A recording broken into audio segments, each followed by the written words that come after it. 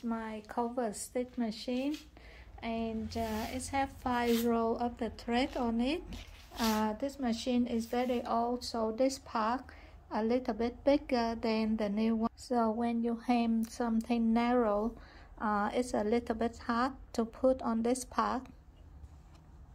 Usually I just use this row and this one only, and I use 3 of them to have 2 stitching line on the top here. This one with this thread, I put it on the top here, and then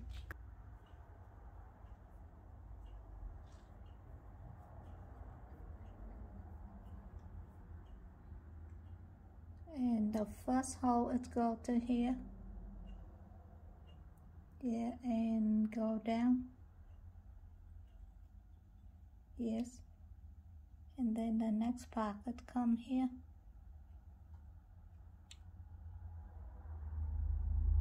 yes, come here,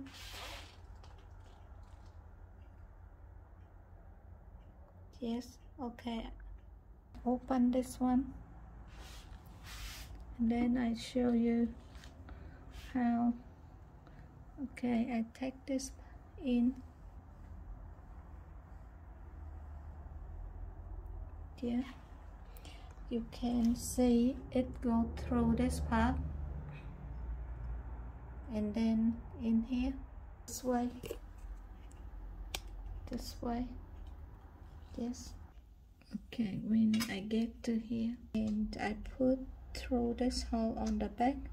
This part is a hard dead part, and then I take this one out. On the top we have one cover here. Take this one off so you can see it clearly now. Yeah.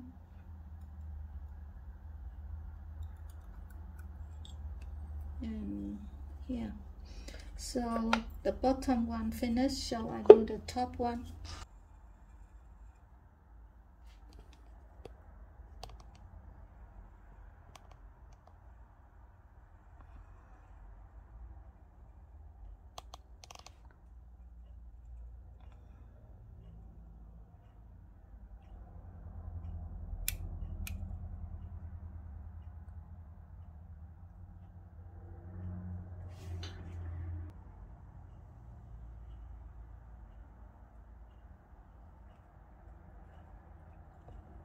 Okay, we have 3 holes here, but we do the rear one only.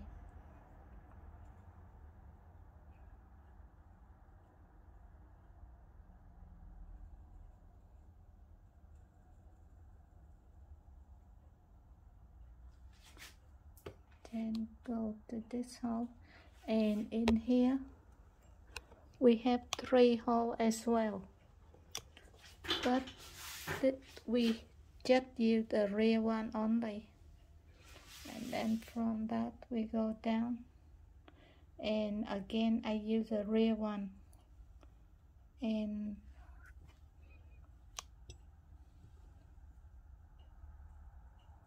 yes, and now you can thread it to the needle.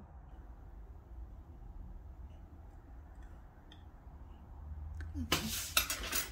Now the second one, and then go to this hole, and then come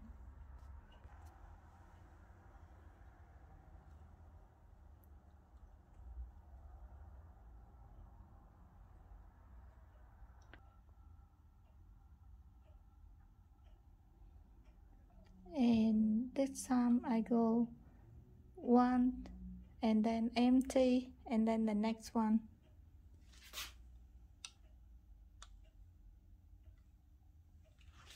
Yeah, this part a little bit complicated. We have a look closer now. And then this one we do on the left, the rear left, and here and then go up here, and now we go to the rear left again, and this hole we do the rear left.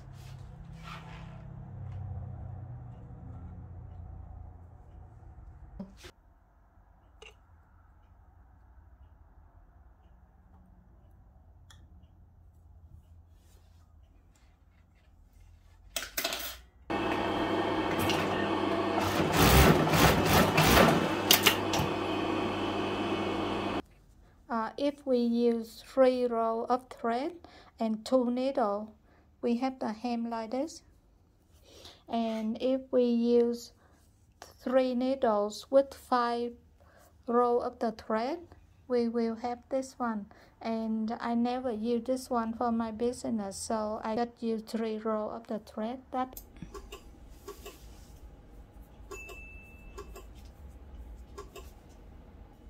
Thank you very much for your watching. See you in next video. Bye bye. Have a good day.